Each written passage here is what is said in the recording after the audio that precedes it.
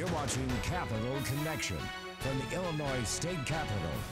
Welcome back. We are now joined by the other candidate in the race for the Illinois 13th Congressional District, Regan Deering. Thank you so much for joining us today. Thank you for having me and giving me an opportunity to speak to your viewers. You're welcome. We are now about a little over a month after the primary, a very, very close race that you won between you and Jesse Rising. Just coming out of the primary now, heading into the general election, what were your thoughts about how that race went, and what are your thoughts now moving forward? Well, it was a great primary race, and I'm really proud of the Republican nominees that stuck to the issues and tried to indicate to voters why they were the best choice to be the representative for the 13th Congressional District. Coming out as the nominee, I have earned the full support and endorsement of my three fellow runners, so that has been really exciting as we all look towards November and making sure that we have an elected representative for the people. So shifting gears now towards the general election, we have a lot more voters to get in front of. We're looking to run a consistently solid campaign, a serious campaign as far as voter contact and talking to key stakeholders throughout the district, a variety of industries, and just making sure that we reach people that might not be traditional voters or that are looking for a place to be included in the democratic process and would like to elect me. So that is important when we're talking about this new 13th district, that the 13th before, when Rodney Davis chaired that district, was always said to be drawn for a Democrat, but Rodney Davis would always win it. Now we have even tighter boundaries around all of the cities. It seems to be even more drawn for a Democrat. Why is that? How do you combat that? How do you combat the districting side of this and try to get more voters out in that way?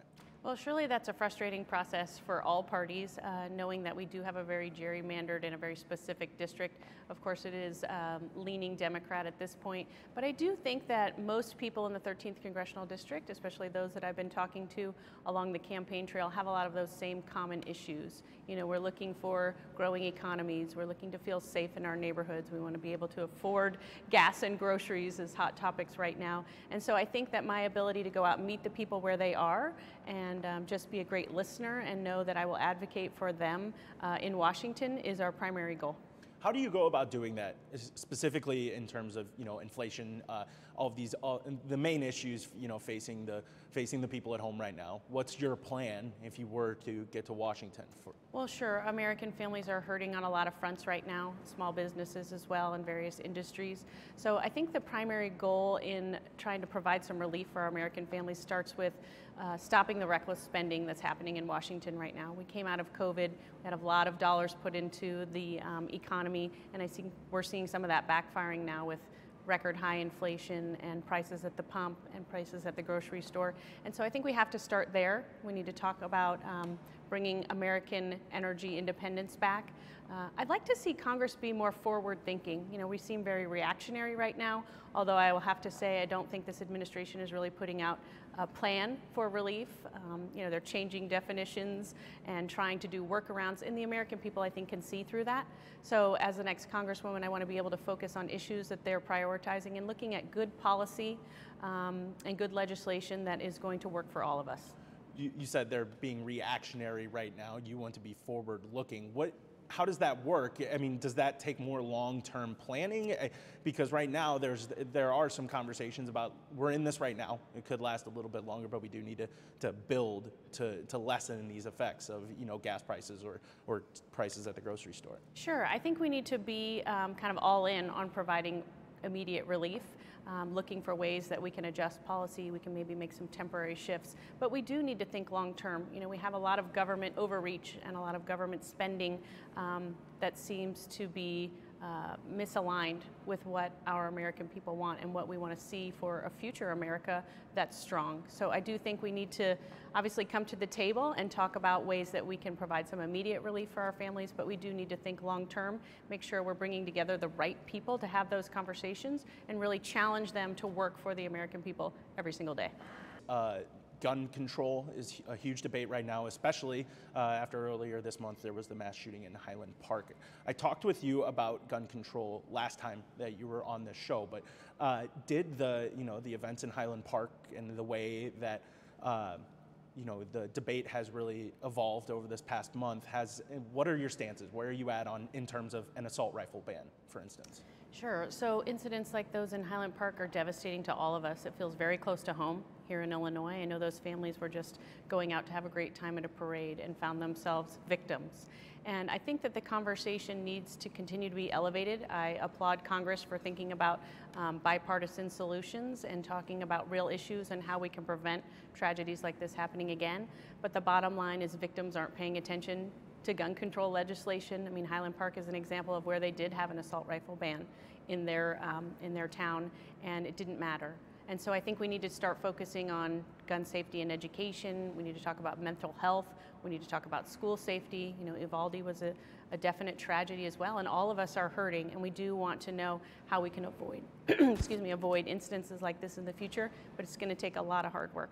So the more gun restrictions is not the way that you would go about that. You would go with the general, what we've heard, hardening schools and like you said, more gun safety talks? Yeah, I think that we do have great gun legislation on the books, and it doesn't feel fair to penalize, law-abiding gun owners with further restrictions when they are in fact not those who are carrying out these terrible acts. The country is also obviously still dealing with the fallout of Roe v. Wade. You're running for a district here in Illinois, one of the only states in the Midwest now that still allows for abortion access without restrictions. Mm-hmm. Going to the federal level, there's been talks of a future. Abortion advocates are warning about the possibility of a national ban. I wonder where you stand on that. Is that something that you feel like Congress should weigh in, or is it with the Supreme Court where they say this is a state decision? Well, I absolutely agree with the Supreme Court returning the state decision on this issue. I think the overturning of the Dobbs decision was historic. As a supporter of life, I am glad to see that issue be returned to state legislation where voters, in fact, have the ability to elect officials to best represent them. Having said that, we are here in Illinois, and we have very radical legislation leading to late-term abortion and fully funded taxpayer abortion. And I think that the majority of the country is not going to make that an issue at the ballot box this November, but I do respect the discussions that are being had and the ability to use my voice to continue to advocate to support life at the federal level. You mentioned at the top of this interview that there were no issues in having the other Republicans that you ran against kind of fall behind you, support you now heading into the general election. But we have seen some fractures start to grow in the Republican Party, both at the state and federal level, when it comes to moderate Republicans, conservative Republicans, Trump Republicans, and more traditional conservative Republicans. Where do you fall on that? Would you call yourself more of a moderate? Would you say you're more conservative? Do you support the former president as he's, continuing his political ventures here and endorsing more candidates? Well, in my candidacy and focusing on getting elected in November for the people who are in Illinois 13th, I want them to know that I'm a candidate that's going to listen. I think that this election is more about progress and policy and not necessarily personalities. I think that people are frustrated. There is a lot of people that gain from dividing us, and I think we have a lot more in common as it comes to issues such as, being able to have comfortable budgets, having job opportunities, a growing economy. We need to get crime down in our communities. We have people that are feeling the effects of a wide open border. So I want to be a candidate that this year people are looking to elect to be able to represent them, regardless of whether we agree 100% on issues. And it's not so much about personalities, but making progress for all voters in the 13th district. What are your thoughts on how the January 6th commission hearings have been proceeding? Well, I haven't been paying much attention, quite honestly. This is a robust campaign trail that I'm on, and it hasn't been something that has been top of mind for voters that I've been talking to in the 13th.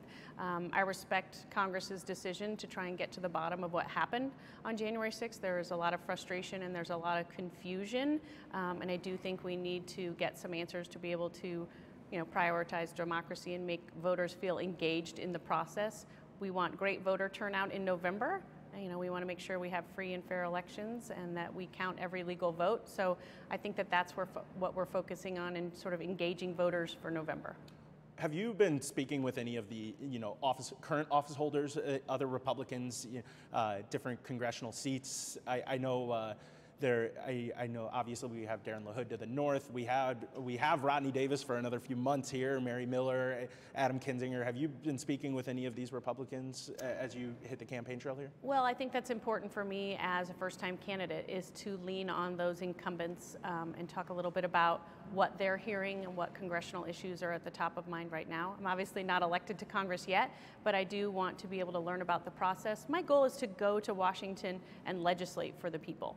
I think there has been tremendous frustration by voters. Congressional approval rating is probably the lowest it's ever been. And so as someone who has had work experience, I'm a mom first and foremost, so my children are my priority in going to Congress and leaving a good America for them and creating a strong America. But I think that families are looking for elected officials to represent them, to be great listeners, to reach across the aisle when necessary and bring about good policy and good funding. So obviously, knowing I can rely on some of those incumbents is key to me in my election. You yourself don't have a long history in politics running for this office. Your competitor does. Nikki Baczynski, longtime supporter of labor unions, member of labor unions, former aide to President Biden and Governor Pritzker. How do you go about, competing when you're at such drastically different times in your political career? Well, you're absolutely right. I didn't go looking for a political career, but like many across Central Illinois and across this country, we're frustrated. And there seems to be a great disconnect between people in Congress and people in the administration working for us. And I know that those same passions that I have in wanting to provide for my family, to support great economies in my community, is what I'm going to take with me to Washington. Having had experience as an educator, as a small business owner, and someone who has advocated for low-income families in my community, those are the issues that I'm going to be focused on when going and reaching out to voters and asking them what their priorities are, and really instilling in them my desire to go and work for the people in Washington. So I'm looking forward to having discussions about what makes us different, what our priorities are, and really letting the American people decide. Regan Deering, thank you so much for joining us today. Thank you, Cole. It was a pleasure. We'll be right back.